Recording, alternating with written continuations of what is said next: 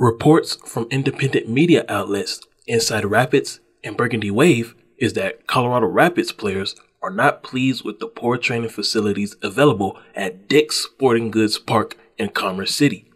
On Tuesday, Inside Rapids tweeted, "The league is heavily encouraging or perhaps even mandating improvements to Rapids training facilities at DSGP.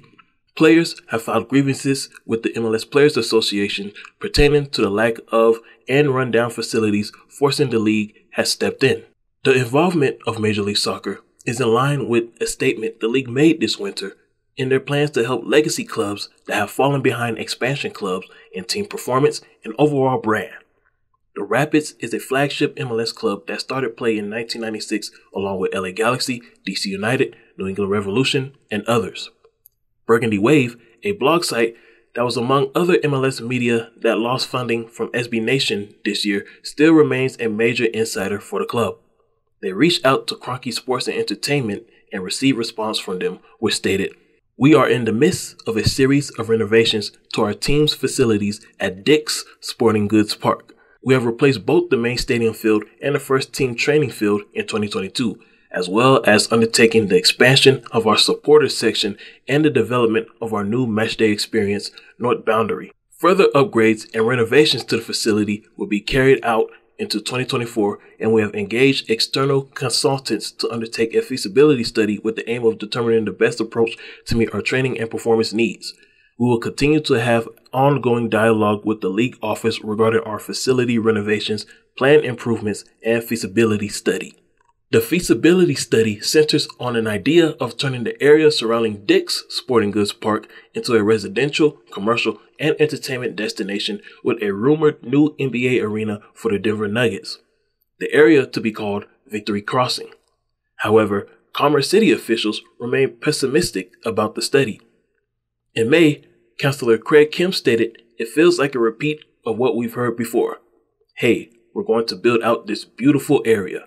We're going to build it out a commercial tourism area. We're going to do all these wonderful things. And here we are 5 years later, and there's nothing. Absolutely zilch. Zero." In May, Commerce City Sentinel Express stated that the Kroenke family desires to acquire 88.2 acres of land surrounding Dick's that's owned by the city. If such happens, the family-owned company Kroenke Sports and Entertainment pledges to build Victory Crossing. Commerce City, highly aware of Stan Kroenke's history in St. Louis, is not buying such talk from KSE.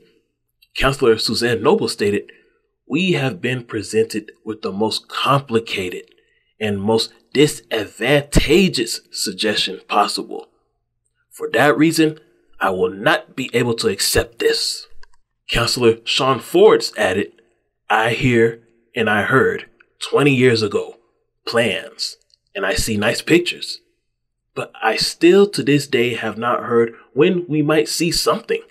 It went from sports medicine facilities and nice restaurants and things over the years at different times. But we haven't seen things for a number of years, and I think it made some people mad." In summary, the Kroenke family does not only have a poor relationship with Major League Soccer, they also have a trust issue with local politicians, which gives clarity onto why the Colorado Rapids took a sudden nosedive from being best in the West in 2021 to now one of the worst clubs in MLS. Such status angers Rapids supporters as they see other Stan Kroenke-owned franchises such as the LA Rams, Arsenal, a Premier League, Denver Nuggets, and even the Colorado Mammoth of Major League Lacrosse sit at the top of their respective leagues. International Miami Football Club entered the world of football at a time where many clubs were uncertain about their existence in 2020. The fear was a result of a pandemic that most people never witnessed before until that time. The franchise was created more so as a gift to David Beckham from Major League Soccer in gratitude for the football legend bringing his talents to the United States. His leadership in South Beach started off tough, full of controversy, as he received sanctions from the league for miscategorization and not properly reporting players' salaries in 2020. One of those players was Julian Carranza, who's now a key player in Philadelphia Union's current championship window. The punishment resulted in a fine of $2 million with additional reduction of nearly $2.3 million in allocation dollars, which, in down-to-earth terms, is extra pocket cash for MLS clubs. The sanctions made it hard for the club to quickly turn into contenders like other expansion clubs such as Austin, Cincinnati, Nashville, and St. Louis. However, they were able to make the MLS Cup playoffs once under head coach Phil Neville in 2022.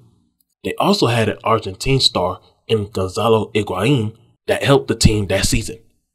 Despite such, a habit of consistently losing matches and underperforming against clubs that fans expected the team to outperform led to the firing of Neville on Thursday as the club prepares for a highly anticipated arrival of global football icon Lionel Messi, a signing that once started off as a desire, then turned into rumor, and now a high possibility through a partnership with La Liga club Barcelona, the place where Messi became a star throughout his career. The challenge, however, comes from the Saudi Pro League, a football league that offers players money that no other league can match. This is why MLS and La Liga have formed a new partnership to attain Messi, which may be the start of a long-lasting relationship between both leagues. The unofficial plan will be for Messi to spend time in Major League Soccer during the League's Cup in July, which is a joint tournament with Liga Mexico. Then, in August, Miami will loan Messi to Barcelona with the option to buy, enabling the legend to end his career where he's appreciated the most. In the meantime, both leagues have to find a way to outbid Saudi Arabia's 2-year, $1 billion contract offer through incentives. Messi is expected to make a decision in early June.